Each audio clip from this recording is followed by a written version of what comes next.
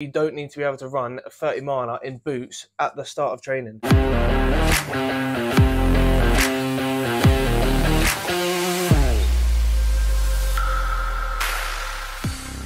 Yo, so I'm back for another video for you, and as requested this week I'm going to be going over what I done in preparation for joining the Marines, specifically what running I done.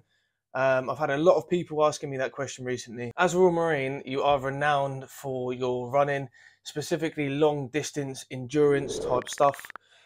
So a lot of people obviously get worried about that. So I'm just going to go over what I've done personally to ensure that I was in a good state for coming down for training. Now, I think over the years, the pre-joining fitness tests have changed slightly. So it may be slightly different nowadays, but the basics is going to be there, and the foundation for what you actually need to achieve is going to be exactly the same. Back when I was joining, it was pre-joining fitness tests at your local centre or wherever it may be, which would have been on the treadmill at an incline for the run that you presumably be doing on the PRMC, which isn't now a thing, I believe. It's now bolstered on to the front of training, etc, etc. So what I done, I broke it down.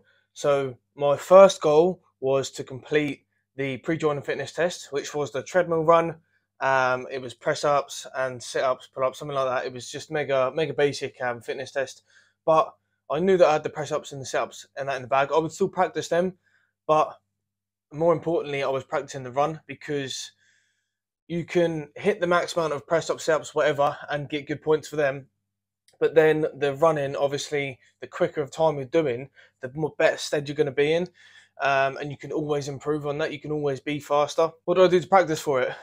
Lots of running. It's as easy as that, honestly. I was just running at every opportunity that I could, as long as I was getting that adequate rest as well. But yeah, I was doing laps of parks, etc, etc. But more importantly, I was just practicing the test itself. So I was getting on the treadmill every other day, and I was just doing that run and seeing if I could get quicker and quicker. I was just trying to beat the time that I'd got previously until I was getting better and better at it.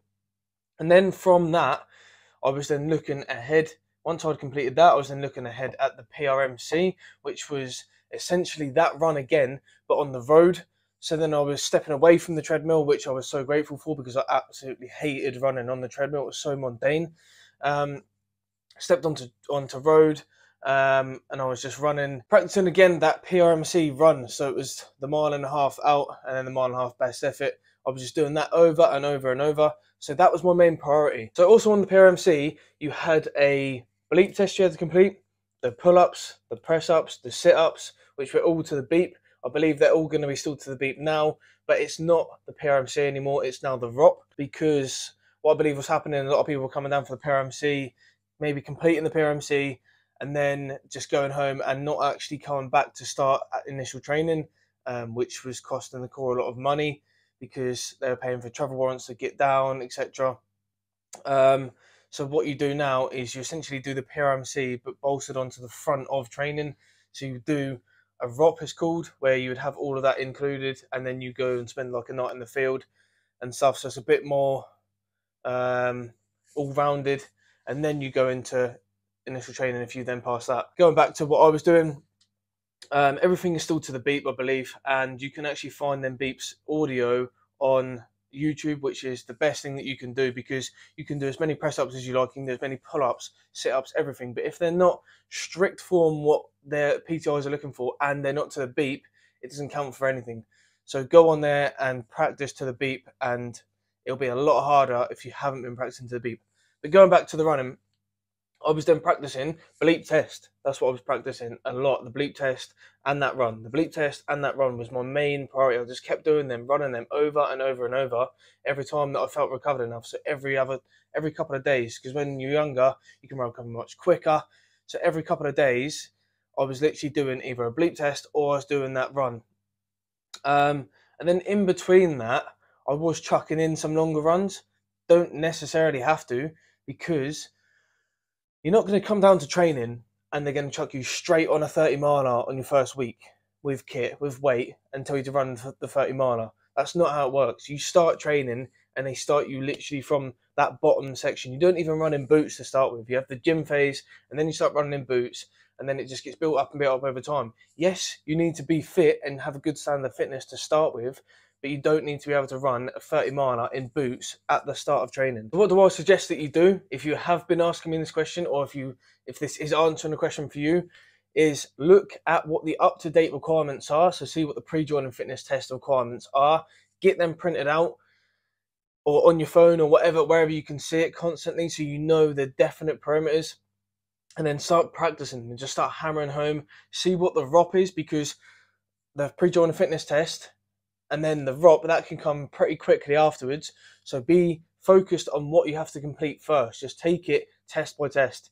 So then pre-joining fitness test, smash them until you're absolutely smashing them. So people are saying, oh, how can I improve my running? How can I improve my press-ups? How can I improve my sit-ups? It's as simple as just keep doing them. Just keep smashing them and try and beat your previous score. If Monday you get 20 press-ups, Wednesday try and get 25 press-ups. Try and get 21 press-ups, or at least get the same amount. At least get one more press-up each time, and then you will be excelling. You joining training is going to give you that fitness. They will make you fit. I can guarantee you that, in one way or another, through correctional fitness, 2, 3, or actual planned fitness.